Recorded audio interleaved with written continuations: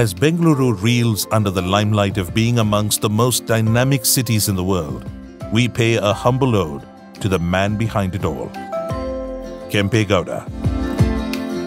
If you have been to the garden city of Bengaluru, you would have surely heard the name. From the international airport to the arterial bus terminus to the newly flagged metro stations. But the story traces its way back to the 14th century. A party of travelers led by Rana Bairegowda, consisting of 7 farmers with their families, fled persecution and arrived at the foothills of Ramaswamy Betta to the east of Nandidurga Road. Spurred by a dream, they formed a village in Ahuti, currently known as Avati. They soon split and took over 7 different areas in and around, and one of them established himself at Yelahanka. This was Jayagowda, who became the Lord of Yelahanka. Decades went by, and one day the descendant of Jayagowda, the Lord of Yelahanka, Kempegowda, went westward with his minister to hunt and arrived near a village called Shivanasamudra, near Hesaragatta. While relaxing under a tree, he conceived the idea of building a suitable city which would be his future capital, and thus was born the idea of Bengaluru.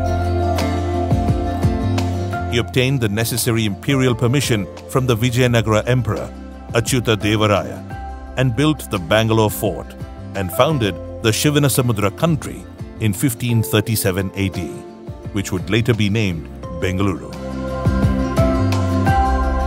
On an auspicious moment handpicked by an astrologer, Kempegowda harnessed the bullocks to the ploughs at the central Doddapete square, which lies in Chickpet, and ploughed the ground and worked the 4 main streets running in 4 distinct directions. One ran from Halasur Gate to Sondakopa Road from east to west, and another from Yelahanka Gate to the Bengaluru Fort running from north to south. He planned lakes and tanks across the landscape to provide a rich water supply. He planned many temples, around which residential layouts were planned. Kempegowda also built 4 towers near Mekri Circle, Hanumantnagar, Lalbagh and Alsur Lake. These towers were built in 4 different directions, and it was Kempegowda who envisioned the city to be within these 4 towers. Centuries have gone by, and the towers still stand strong, honoring the founder, Kempegowda. But the city of Bengaluru has grown far beyond his vision, with millions of people calling it home.